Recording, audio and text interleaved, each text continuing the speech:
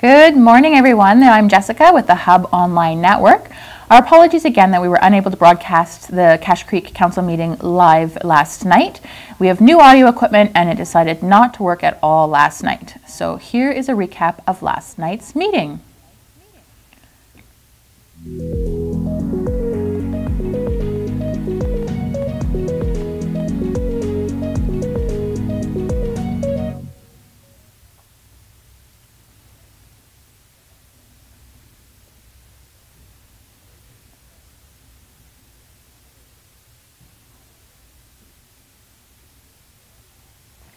So Councillor Pittman made a motion to request that staff look into applying for the 3 grants to help with pool costs that were mentioned by MP Brad Viss in an email included in the March 1st agenda.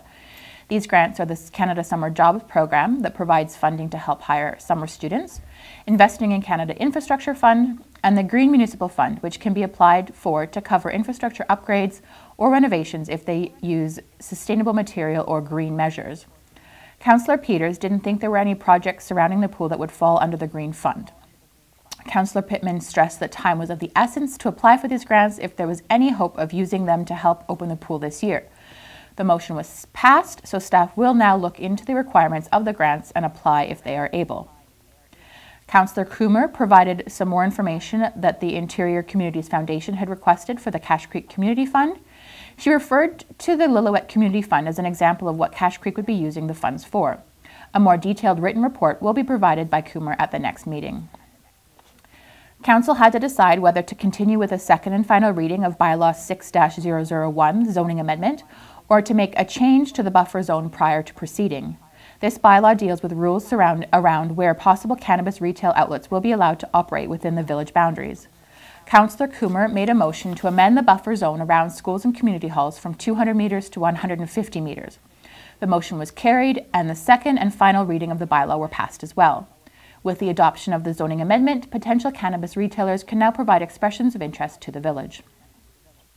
Interior Health provided the results of their inspection of the Cache Creek pool that was completed on March 11th.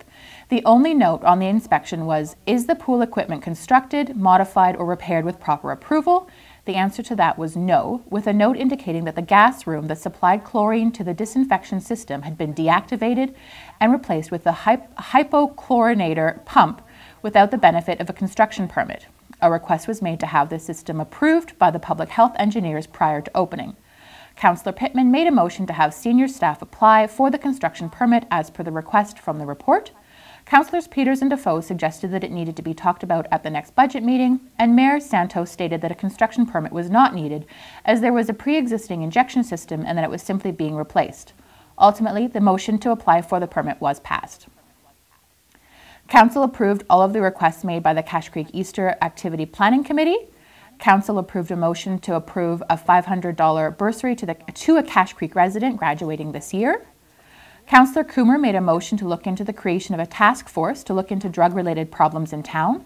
She suggested the task force be composed of the mayor, representatives from RCMP, Ambulance, and Interior Health. The purpose of the task force would be to look for possible solutions to any problems uncovered outside the RCMP if possible. Councillor Coomber will look into this further and bring a more detailed report to the next council meeting.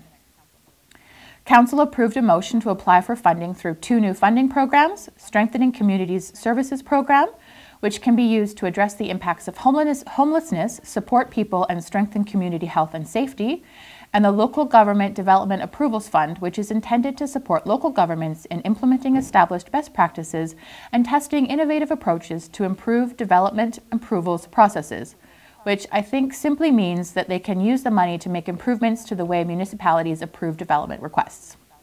Council also authorized the Village of Cache Creek to participate in the TNRD invasive plant service. This will cost the village $5,000 a year and allow residents to access all of the services the invasive plant services offers, such as helping to deal with invasive plants on residential properties. And that was it for the Cache Creek Council meeting that happened last night, Monday, March 15th. Have a wonderful day.